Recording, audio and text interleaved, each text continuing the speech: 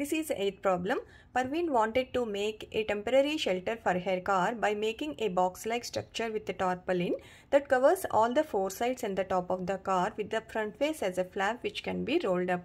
So here Parveen wanted to make a temporary shelter for her car which is like a box-like structure with tarpaulin that covers all the four sides including the front face. It is like a flap which can be rolled up and the top also covers, and assuming that the stitching margins are very small and therefore negligible.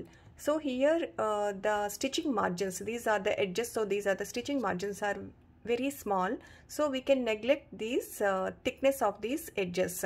And how much tarpaulin would be required to make the shelter of height 2.5 meters with base dimensions 4 meters into 3 meters. So here we have to find how much tarpaulin is required if the height of the structure is 2.5 meters and base dimensions breadth is 3 meters and length is 4 meters.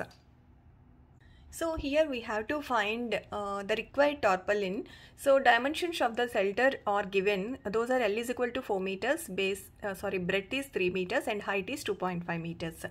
So required tarpaulin for the shelter is equal to, here it is covered the four sides, that means lateral surface area plus top area. So lateral surface area, it is looking like a cuboid. So lateral surface area of cuboid is 2h into L plus B plus top area is here, this is length and this is breadth. So L into B plus LB, and 2 into height is 2.5 meters. So 2.5 into LBR 4 plus 3 plus 4 into 3, that is equal to 5 into 7 plus 12, that is 47 meters square. So the required tarpaulin for the shelter is 47 meters square.